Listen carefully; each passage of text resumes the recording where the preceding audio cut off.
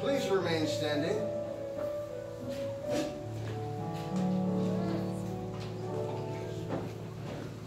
Friends, we've come today at the invitation of Jason and Teresa to share in the joy of your wedding.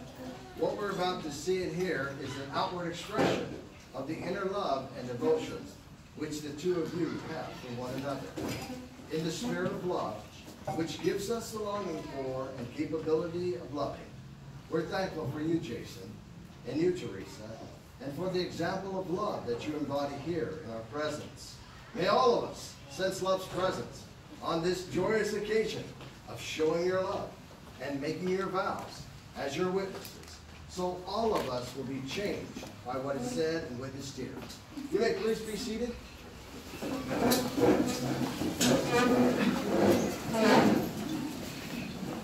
We've come together today from near and far to celebrate your lives as individuals and to bestow our special blessing on the two of you as you begin a magical journey together as husband and as wife. We've come together to witness the creation of a brand new family and to share in the joy of that moment for you.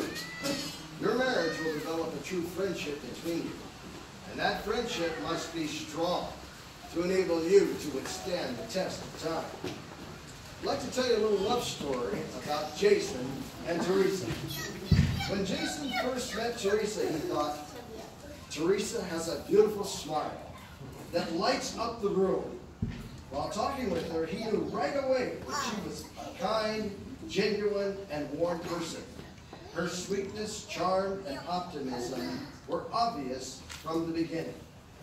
When Teresa met Jason, she thought, Jason is a really nice guy. Charming, intelligent, humble, great sense of humor, and handsome. Jason's eyes are full of sincerity and hope. His charisma made her feel warm and secure. On the first date, they went to the distillery in Yaletown. They had a genuine conversation and shared many laughs in a short time. They felt each other's sincerity when they talked about common interests and goals for the future.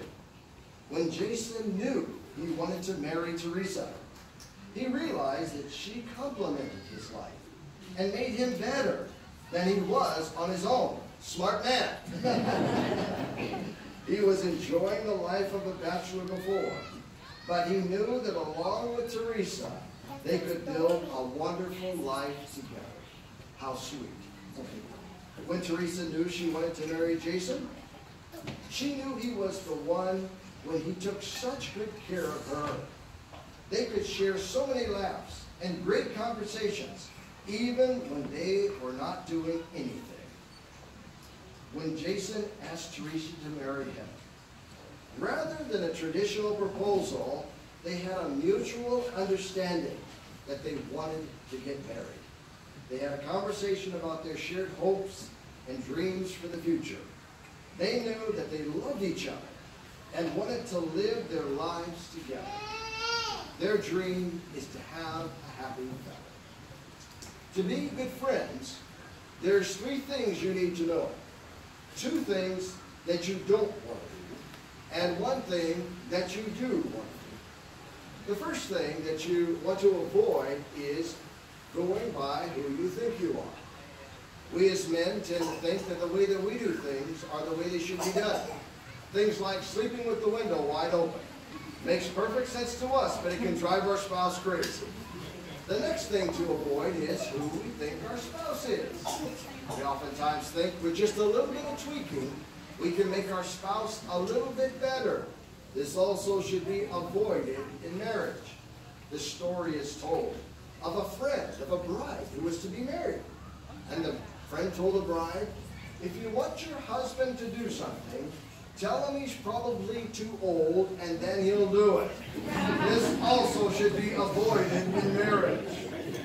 The third thing in marriage that needs to be maintained is who your spouse is becoming as you selflessly love them. We're not meant to be the designer of change in our midst, but rather witnesses and encouragers of the work that love is doing.